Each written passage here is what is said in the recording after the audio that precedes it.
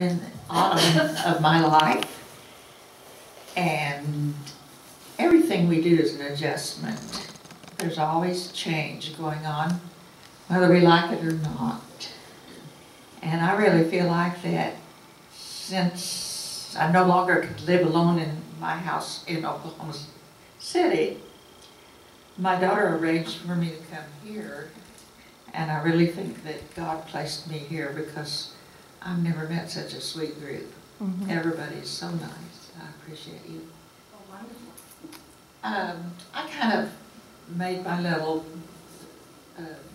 conversation with you into categories. And the first category is missions and missionaries. Whenever you say someone was a missionary, or you tell somebody you had been, you almost get a little step back. You know, oh, don't touch me. You know? And I just wanted to tell you that sometimes God takes a lot longer to prepare some people to go than He does others. And my definition of a missionary is not very dramatic. It's someone who's a Christian who leaves home to share Christ someplace else. Because we have a lot of missionaries in the United States that did that. And they're going to troubled areas and spreading the gospel where nobody else will. But little background, I grew up in Oklahoma City, small family, one sister, went all through high school in Oklahoma City, and I love it. I love Oklahoma City. We grew up together, the city and I. My parents were so careful to give us everything we needed. Not everything we wanted, but everything we needed. And they were very supportive of what we did, and I appreciate that. However, they were very good, moral, hardworking, honest, dependable people. Church was not a priority for them, and so we didn't go to church. And once in a while, my sister and I would walk a couple of blocks to a little Methodist church near our home. But you know, I felt very uncomfortable. We'd go to Bible school, and we'd get teased because we didn't know anything about the Bible, you know. And sometimes whenever we'd leave Bible school, it was on a Sunday, well then there would be the congregation in there, and boy, I never got near that, you know. But anyway, when I was 12, I developed a real interest in knowing about Jesus and about God and their relationship. And get this, the only scripture I ever heard was during the Christmas programs. And because I had long blonde hair, I got to be the angel several times. And so I memorized that scripture in Luke that announces the birth of Jesus. Anyway, Mother got me a Bible for my 12th birthday. King James Version, which I really had no idea what it was saying, but I had a Bible. When I was 14, my oldest cousin, and there were 3 girls that lived just a block from us, she learned to drive, and her name was my name too. We were both named Donna Lovelace. But we started going to the First Lutheran Church in downtown Oklahoma City. And because we were too old for the catechism class, we met in the pastor's office, and there were 5 of us all together, and got instruction and doctrine and all that. And then we were all 5 baptized at the same time. The Lutheran Church is not extremely, at least the one we went to, was not extremely evangelical, but they used a great deal of scripture in their liturgy. And boy, I learned a bunch of scripture just that way, because it's easy to remember it if you sing it, I think. Anyway, when I was 17, I met Ben Mosley. He had spent 1 year at Oklahoma Baptist University. And at the beginning of that summer, when I was 17 and had 1 more year of high school, he prayed with his dad and surrendered his life to the ministry, whatever it was, wherever it was. And we met through a friend, and on our second date, he said, "Are you a Christian?" "Yes." "A Lutheran?" And he says, "What do Lutherans believe?" He was Southern Baptist, by the way, but not a judgmental person. And so I recited the Apostles' Creed, and he said, "Well, so that sounded to me, you know." He said, "That's great." He said, "But when we're married, you'll have to be a Baptist." And I said, "Okay." And I was still 17 when he gave me my engagement ring for Christmas. He was getting into the Korean conflict and went to Korea and served as a chaplain's assistant and worked with the orphanages and stuff like that, and just loved it. So right after he got home, we got married and we went to Baylor. And Ben worked through Baylor and got his, his bachelor's. And then we went to the seminary, the Baptist seminary in Fort Worth, and he got his bachelor's and then master's. And then way down the road, he got his doctorate in divinity. But that had to wait for kids and bills and all that stuff, you know. Anyway, he loved to meet new people everywhere. And one day, I know if you were in the Bible study, you probably heard this part, but one day he was at the gym at the church. We had ended up back at his home church, a large, established, historical church in Oklahoma City. And he said, he was at the gym playing with some of the guys. And he called me and he says, "Hi, are you sitting down?" And I said, "Yes." You know, you really wonder what that means, don't you? Are you sitting down? I got a letter from Jenny, and Jenny and John Mills were a younger couple who had become missionaries and were teaching at a Baptist boarding school right outside of Monrovia, Liberia, West Africa. Anyway, she said, "Our pastor is going back to the United States, and she said, it's 2 in the morning and I can't get you off my mind, Ben. I want you to consider coming here and being the Bible teacher, pastor of the church, 500 children, by the way, and just pray about it." Well, he said, "What do you think?"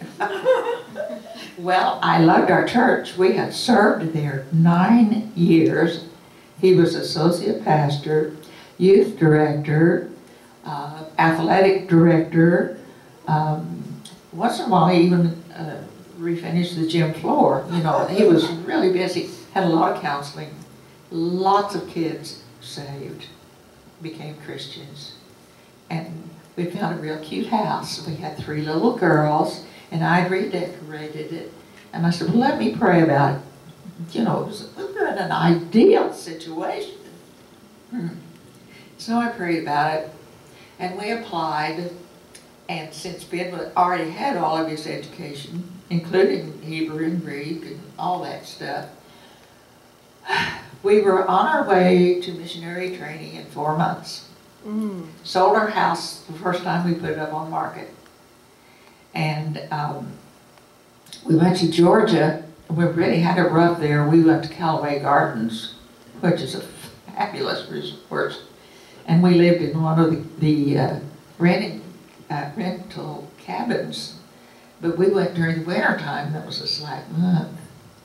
And so then right after the New Year, we went on, and this was a long time ago. we got, before we left, I remember one of the last things we did at Trinity, our church, was everybody gathered in the fellowship hall and we watched the moon landing, 69. But anyway, when we were in missionary training, the kids had to go on and start school in a little Pine Mountain, which was just about this big, but it was by Callaway Gardens.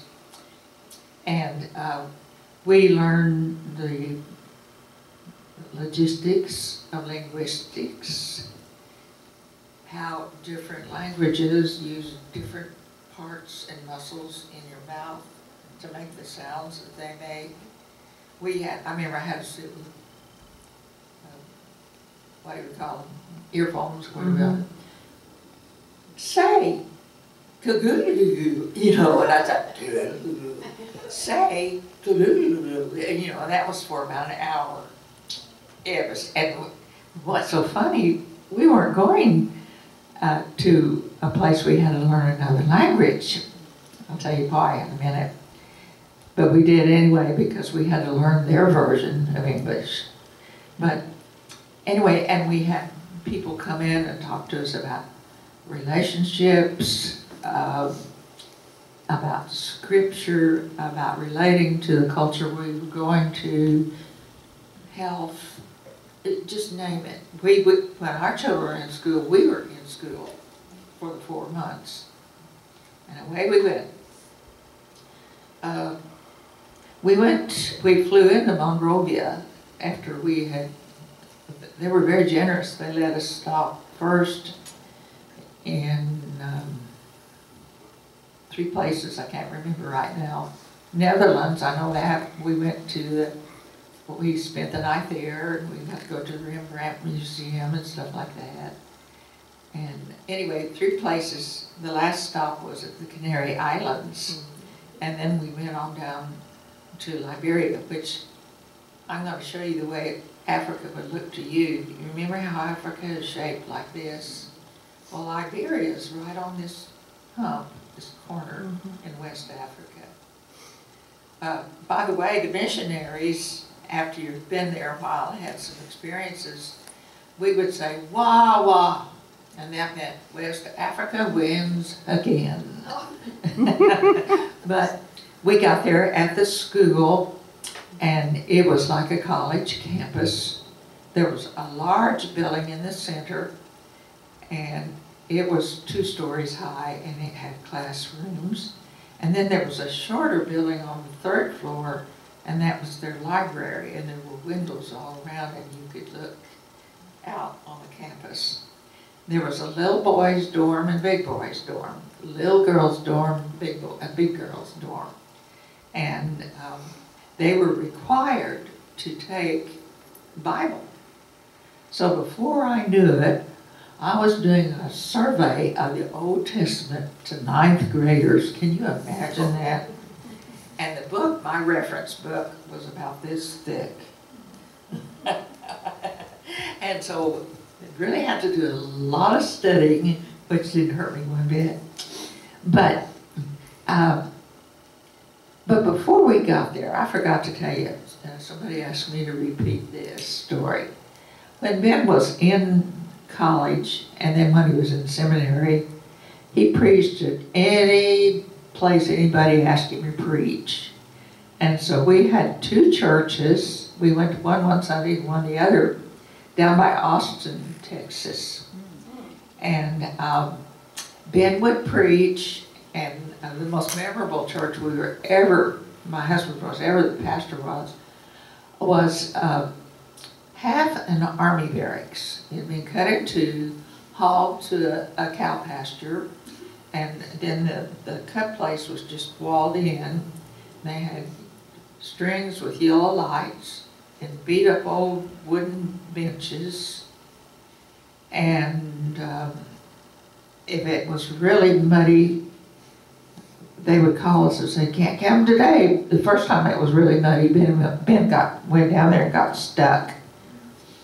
And so they used a tractor and pulled him out and sent him home. That was about 90 miles, I think, from our house. And that was when we were in Baylor.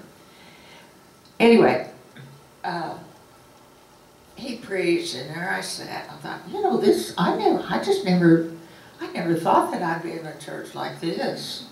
And cattle out in the front yard, and barren, and ugly, and muddy, no paving or anything. And Ben would preach about different subjects. And I was assigned the task of criticizing what he said, how he said it, not, you know, I mean, not negatively, but assessing his sermons. And so one night, and then we had to take that long drive back to Waco. And we were in the car, and we always talked about everything, but he said, what do you think about that sermon tonight? And I said, I don't know what I think. I said, I just don't know what I think about anything that has to do with God. And he says, well, don't worry about it. God loves you. He had faith even when he was 5. He prayed on the way to kindergarten. But anyway, we got to bed about midnight. He went, it took him about 30 seconds to go to sleep. He was one of those. And I just said out loud to myself, if there's a God, I've just got to know. And the room started very slowly filling up with light. Wow. This sounds like something I got from a book, but I never heard of this before. It began to fill up with light, and all of a sudden I realized that I was looking down at Ben on our bed. And I got higher than that little duplex had, ceiling. And then it was just beautiful light, and there was Jesus in white, and I was sitting on his lap, and he had his arms around me, and nothing was said, and I just sat there, and there was no doubt in my mind that Jesus loved me.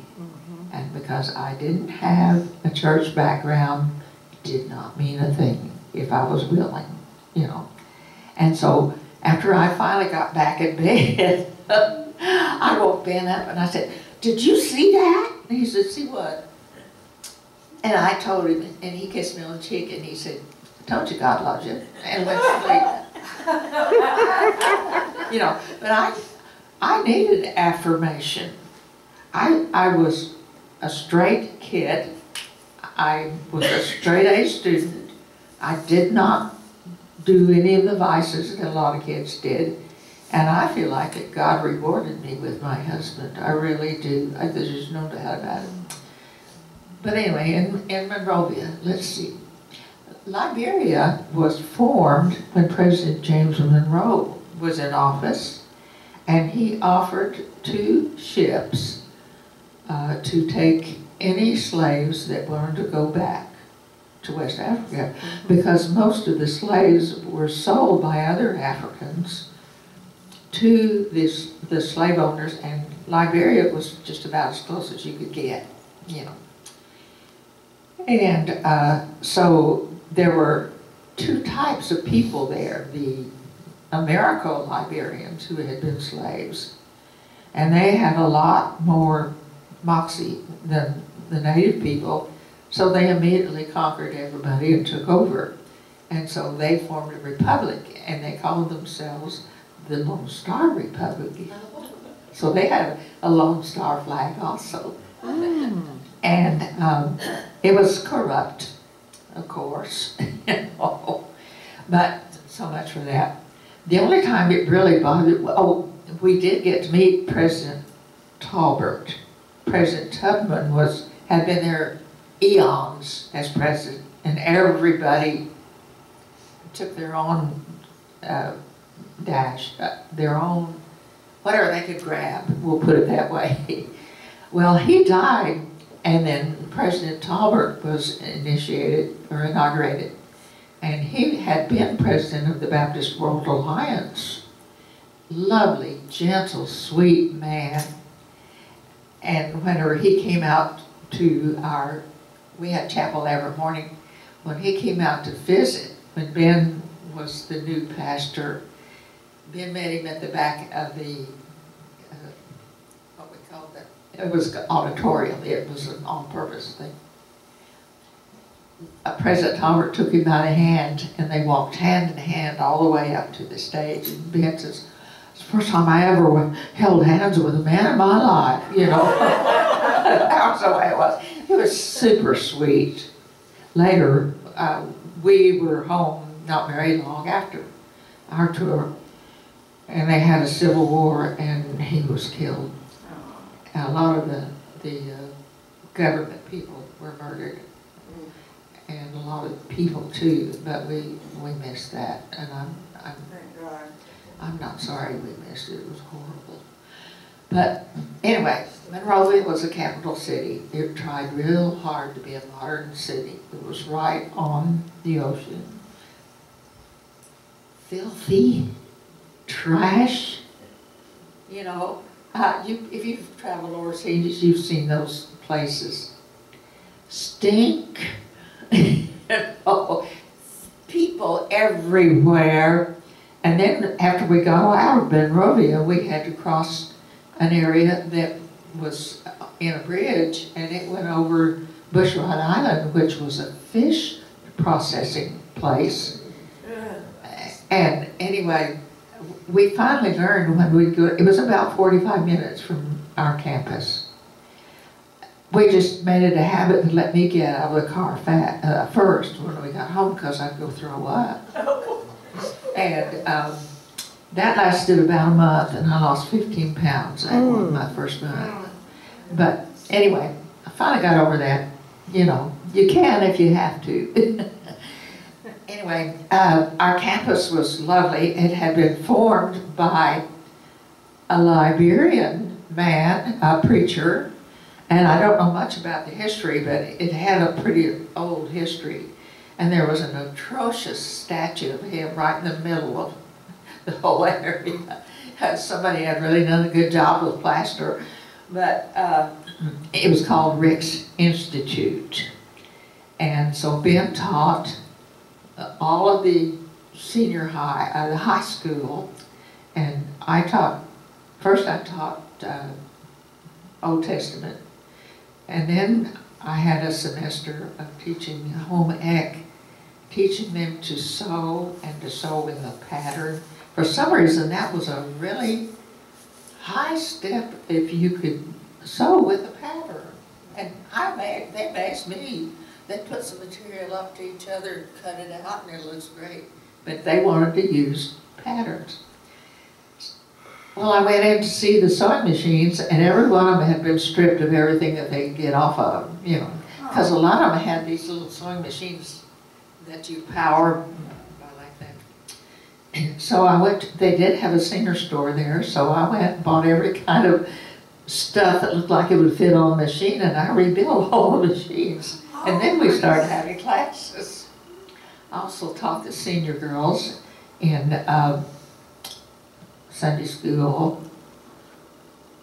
I also, first I led the senior high choir, and we got to go to Monrovia and sing on the radio one time. But then we had a young girl come who was really appointed to be the music director. So I played and she directed. And it was just so great because I'd never done any of that stuff before, you know. And let's see, I know I'm going to take too long, so I'm not going to do that if I can get around it. Okay, then we got there. Our girls went into Monrovia. They had a bus that the campus had a bus that took the missionary kids into the American Cooperative School. So they were going to school with the children of all the ambassadors from different countries, from the people. There was a big oil refinery there, so all of the oil people. It was an interesting mix of English-speaking people. Good school. So they went in there every day. They first had long blonde hair. And about the second week, we were invited to see a ceremony of welcoming the young girls who had just gotten into puberty, who would go to bush school, and they would be sequestered for a couple of months, I guess, and learn how to use how to live if they had to in the jungle. They learned how to find food, you know, all that stuff you see on National Geographic. Mm-hmm. And so they'd come back to their village, and the guys would dance around, you know, and then the girls would all come in and they'd be honored, and then they did special dances with fans and stuff. And the cutest thing was two things. There was this young man, this young librarian, he had a boom box. It looked like it was about 5 feet long on his shoulder. And he was along with him singing the African songs. And then after everybody settled down, the elders of the village came to Ben and said, "Your daughter's hair is so beautiful, may we touch it?" And so Ben said, yes, I'll go tell the girls. And he said, they haven't seen hair like this, and they would like to touch it, they won't hurt you. So they just stood there. They were 6, 9, 12 at the time. And they were so kind. And then Ben said, "One of them offered 2 cows for you, Lisa." Daddy, you know. So we all kind of went through culture shock. I also had a Bible study for some American students that were in the Caldwell compound. Was a beautiful place in Monrovia for oil people and embassy people to live. And so they would come home back to our Rex on our school bus, and then one of the parents would pick them up later. And so we had what was called a palaver hut that we had made. You know, palaver. I didn't even know what palaver meant. As people sit and talk to each other, I guess, about important things. That's what the men did while the ladies worked in the fields. Mm-hmm. Yeah. But anyway, we watched our friend Varney Massaquoi build us one, and it was a round concrete circle with like concrete floor, and then a hole in the middle for a fire. And then he laid big palm leaves in like shingles, and we watched him do that every day. It was just so exciting to do that. See, so that's where the kids and I met, from the Caldwell compound. And Pastor here asked me to talk about some highlights, some of the best things that happened. Well, my daughter Laura was 7 when she said, "Daddy, I want to be a Christian and I want to be baptized." And so we said that was just great. And then 2 brothers who came to the Bible study, they also were baptized in the creek. And somebody raise your hand if it's time to go. I'll tell you. Okay. We'll tell you. Okay. Anyway, that was really great. I'd like to tell you about the baptism. Kaipo Creek was maybe a quarter mile, I don't know how far that is, but it was within walking distance. And because we were in a tropical rainforest, we had rain 6 months, and then a transition to no rain for 6 months. But they managed to work in 200 inches a year of rain. Yeah. So we had to wait through the dry season. So there would be several people. They were young people. They were all old enough to know what they were doing, and there was no pressure on our part. Ben just preached about Jesus, and they made these decisions. So